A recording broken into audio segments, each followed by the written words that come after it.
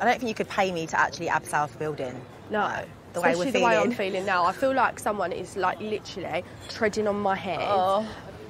Here we go. You've got to drink through it, haven't you? Yeah, but I'm really struggling with this. I'm, like, literally upping on this. Is it vodka and orange? Yeah. You all right, guys? You right? Yeah, yeah. Good. What have you been up to? Nothing. Chilling. Okay. Same.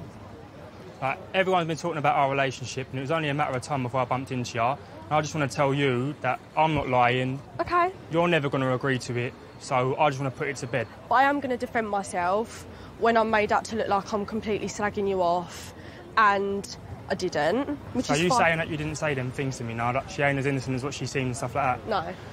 Well, you're mad then, yeah? Okay, that's Yeah. all right if you think that. That's scandalous. I don't want us to get into all this because I feel like it is a bit silly. Do you know what I mean? It's all It a was bit such a long tit for time tat. ago. Like, Yeah, we're all no, going I round in agree. circles. We're all going to have to agree to disagree. And So it's all put to bed now? Yeah, and I think you've got more things to worry about than my relationship. No, so, I don't yeah. really care about your relationship. And I did say this to Harris. I don't actually give a fuck mean, it's not about coming across what that you. way. Yeah, but I don't really give a fuck about what you were saying. I don't actually care. I think you two were the only two people in the conversation, so for anyone else to comment is completely... There's no weight to anyone else's argument apart from both of yours. Yeah. Listen, you're going to deny it, that's fine. Let's just move on, But because I've I thought admitted we'd to the put one this thing to that bed I between said. me and you, really. Yeah, we have. I just want to be strangers, practically. That's all right. Amber, with you, I think you've got a few more things to worry about with your relationship, but it's nothing to do with me. Okay, you can say that. Enjoy your night, girls. See you later. Bye.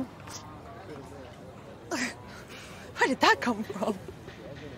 Like, you're trying to squish the beef and then you want to make a muggy comment. Like, I know. honestly, it's so embarrassing. Like, what are we at school? You know what I think you should do? Go on. I think you should ask them for a book in how to be secure, because I think they'll write a list, like double denim, holding hands and really bad haircuts.